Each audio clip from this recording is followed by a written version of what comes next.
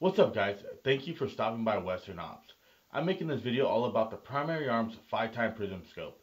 And I'm going to break this video up into 3 different sections. I'm going to talk about the scope itself, talk a little bit about the reticle and how to use it, and then at the end I'll give you my final thoughts and opinions on how the scope is working after my first 500 rounds through it, what application do I see this scope for, and who can benefit the most from this type of scope. And there's a couple things that scope's not perfectly made for or cut out for, but it still kind of works. So stay tuned if you're looking to get this type of scope or any kind of similar scope. I haven't used too many of the other 5-time prism scopes, but I can definitely vouch for this one. So stay tuned if you're looking for this type of scope, or if you weren't really thinking about it, but it is something you want to get into. Hopefully this video will help you out and kind of narrow out your decision on which one to go to, whether it be this or a different type of LPVOs. So let's jump right into it, and we'll start off with the specs and detail on the scope itself. Starting from the back of the scope and working our way forward, it does come with the flip up caps. It does have front and back. You can take them off if you don't really want them. One thing you will have to do is take the rear cap off to get to the diopter. And the diopter is just a quick focus point. It helps you get a better focus on the reticle itself. It does not help for your sight picture. It's just to focus in on the reticle to make sure the reticle is looking as crisp as possible to your eye. And this is all adjustable per person. So everybody might have a different setting that works best for their eyes. Everybody's eyes are different, but so you just kind of twist it to the side.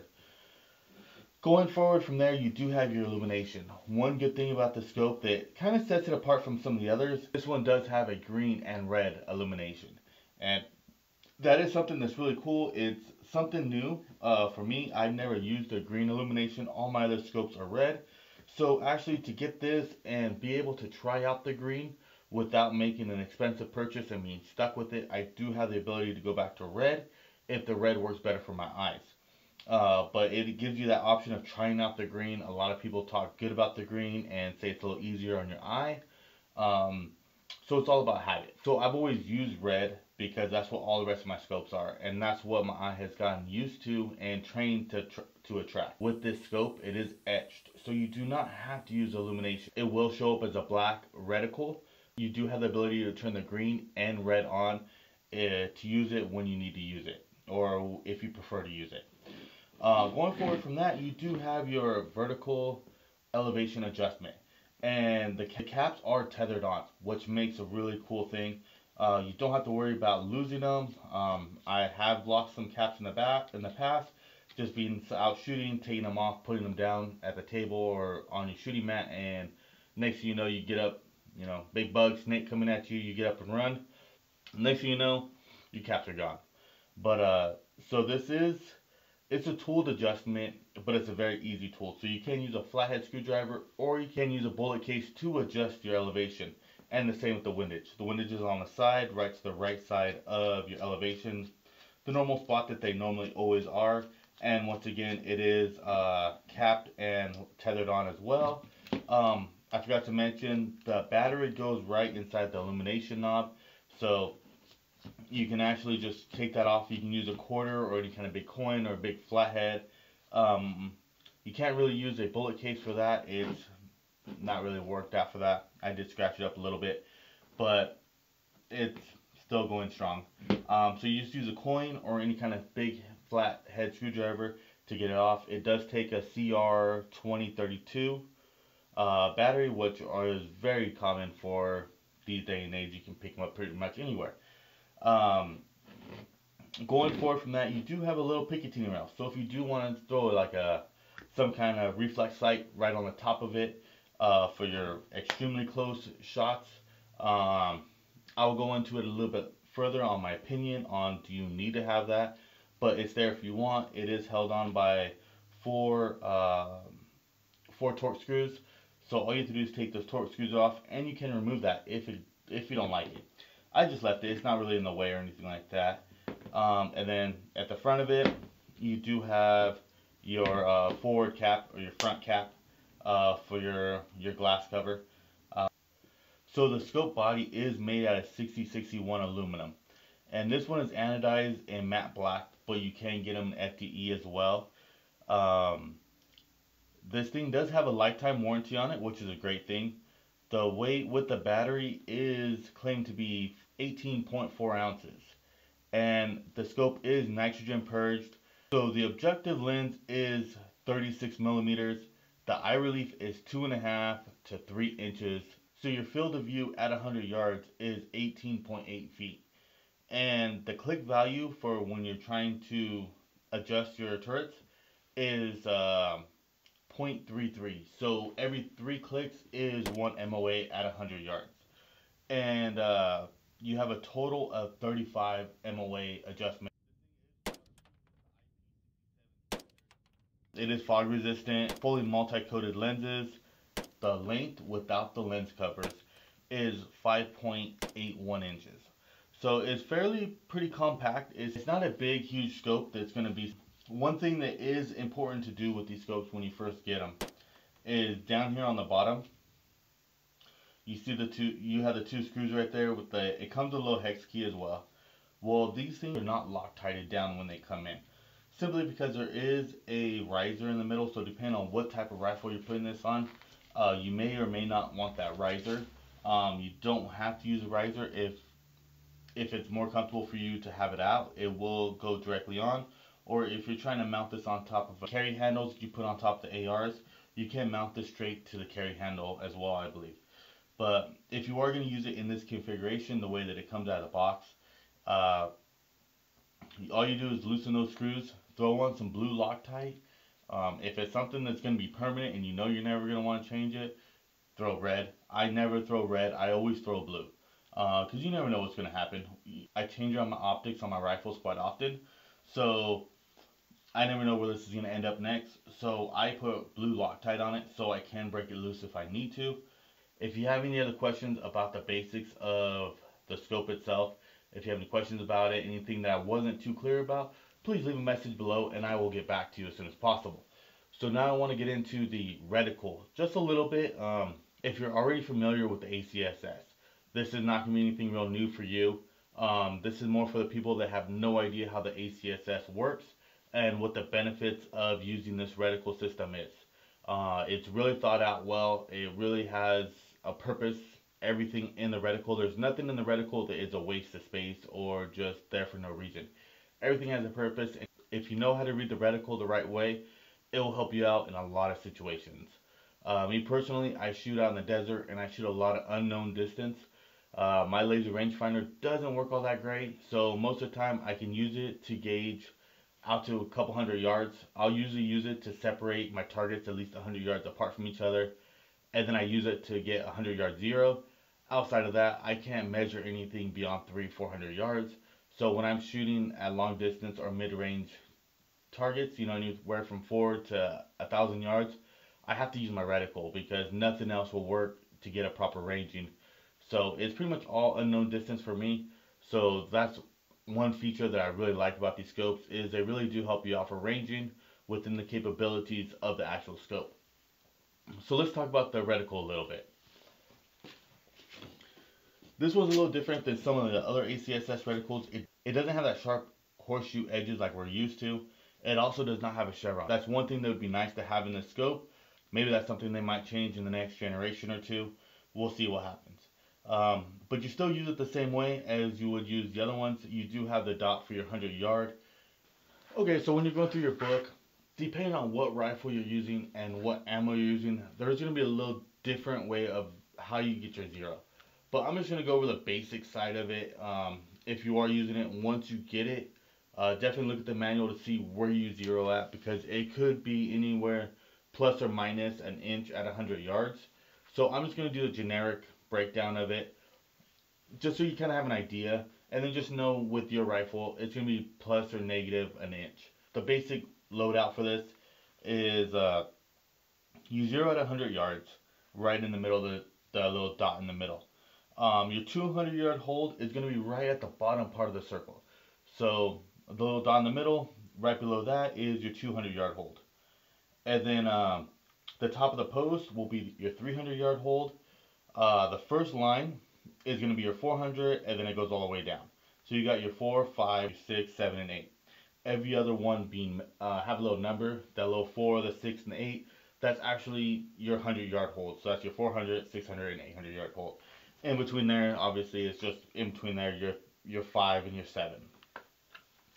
And then you see the little dots off to the side. Well, that's a great thing to have. Those are actually your wind holds.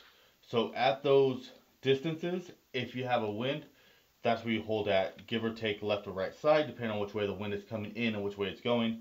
But you hold there at a 5-mile-an-hour wind. If it's a little bit stronger, you kind of just, you can have it float out a little bit. So if you know that, if you hold your 5-mile-an-hour wind, hold dead center on the target, and you know that there's wind, and you can see that you missed by, just to the right side of your target, and you can tell that it just barely missed it. Well, now you can hold that 500-yard target to the opposite edge of your target, and then take the shot. And then it gives you a good reference, so you know. So you're not totally floating out in the middle of nowhere with your reticle. You can use that for a reference, or if it's 5 mile an hour, you hold that.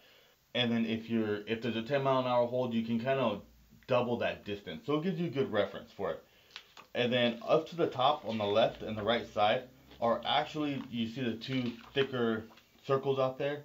That's going to be your lead. So if you have a moving target, the average target based on the military standard is 8.6 miles an hour. So if that's where your target is and it's moving at that distance, you hold there. You can hold on that dot, pull the trigger, and it's going to hit your target. And then once again, it just gives you a reference. So if you shoot and you miss, depending on where it is, at least it's a good reference point. So you're not totally floating out in the middle of nowhere. So from the 2 dots in, including your chevron and the 0 hold, that's going to be your CQB holds. Like that whole area of the reticle is just for CQB. The lower part from 400 down, your medium range area. So you just kind of break it down into 2 areas. And then off to the right side, that's your auto ranging. So that's all included as well. This reticle will auto range 2 different types of ways in 3 different ways of doing it. If that makes sense. Just follow me for a second. So you have your auto range to the far right side. So if you put the bottom of the feet at your bottom line, and then wherever the top of the head is, that gives you a range in yards on that scale. Now this is based on 5'10", which is the average height. If a person is a little bit taller, a little bit shorter, it's going to get you close enough to make a hit.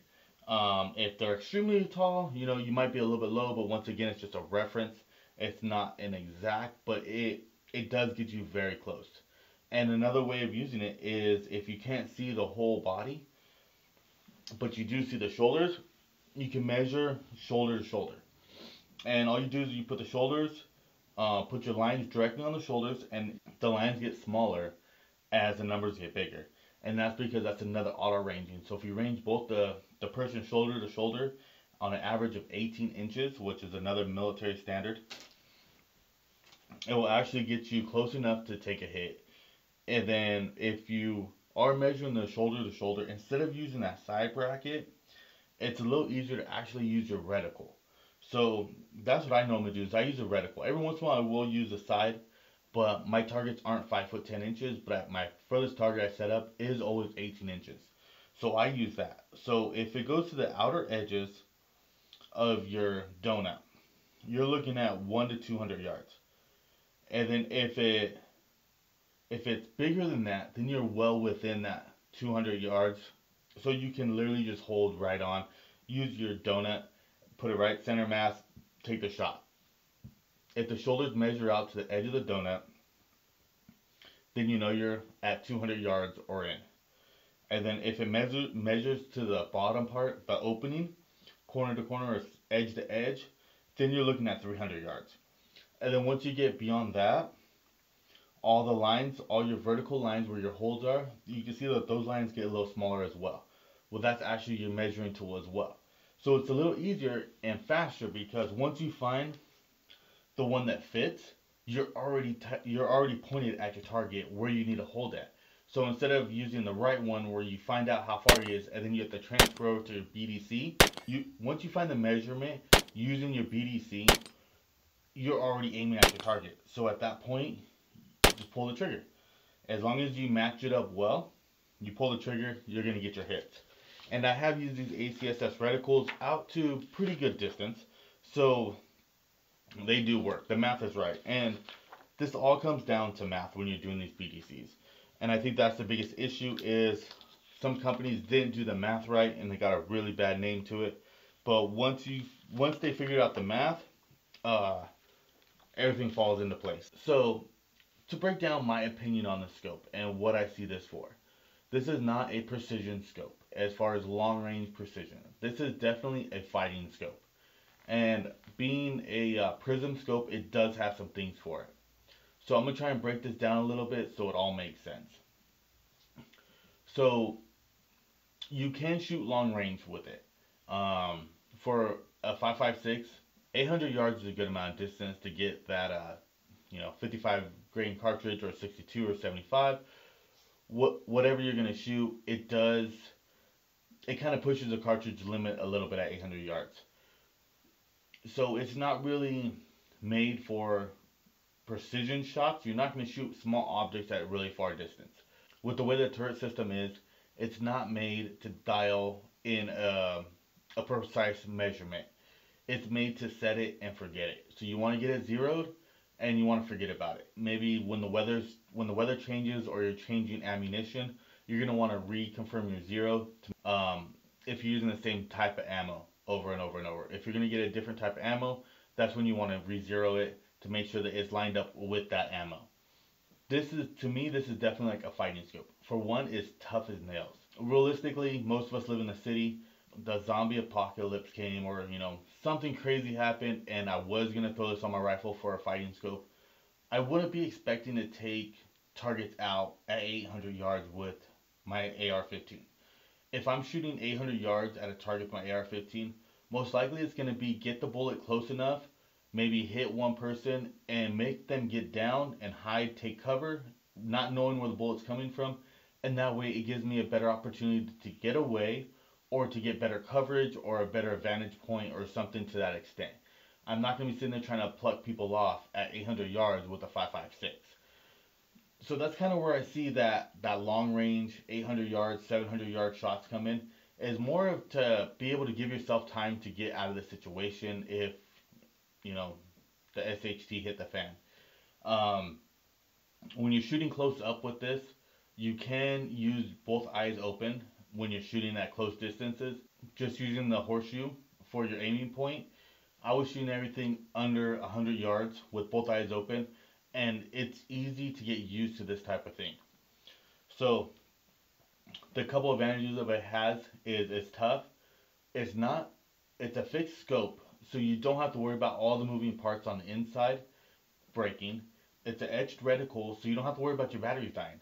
I mean, the worst thing to do is have like a normal red dot and something happened and your batteries are dead and you don't have any extra batteries.